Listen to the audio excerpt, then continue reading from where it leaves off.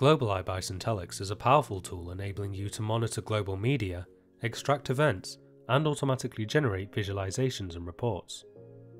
Let's take a look at GlobalEye in action. I have an ongoing task monitoring social media, specifically Telegram channels for mentions of locations in my area of interest. We can see the Telegram channels I've selected to be monitored in the configurations, where I can easily add other channels or social media platforms to monitor.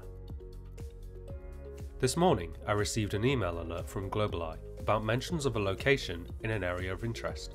I'll quickly review these in GlobalEye to view the Telegram post where this was mentioned. We can see that Novomikhailivka was mentioned in this Telegram post, talking about it being encircled. This small village southwest of Donetsk could become an area of activity over the next few days and could cause changes in the planned course of action. I'll set up a task within GlobalEye to focus on high conflict events in Ukraine. We'll select the country of interest,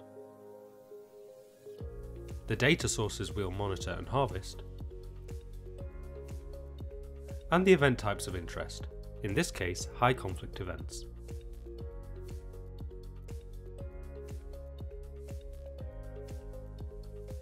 We'll also set up the rate at which GlobalEye will harvest new data.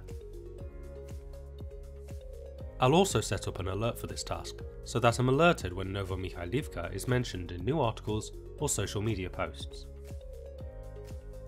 Let's now start the task. Almost immediately, global news media is being harvested and processed within GlobalEye, extracting key information and connections within the data. Sometime later I receive an alert. We can explore the network to find out more. The event network table shows details about extracted events, including the associated entities.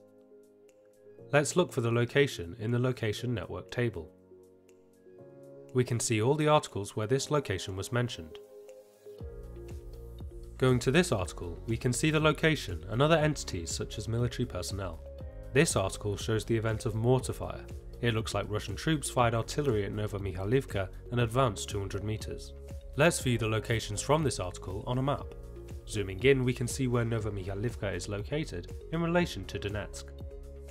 We can add this event to a network graph to visualize the information. Expanding this network out will give me a clearer picture of the events taking place. I can view events and associated entities in a timeline.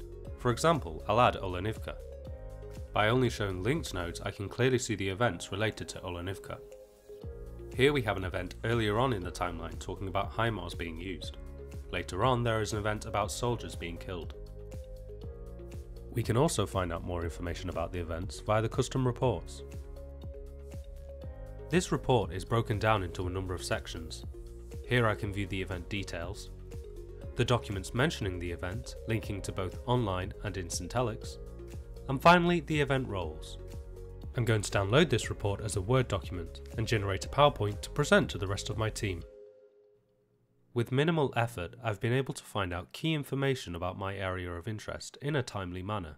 I've found weapons, personnel involved, and other locations that may become important to my investigation and situational awareness. With the challenges of data volume only increasing, GlobalEye is the powerful solution. For more information, please visit our website, sintelix.com.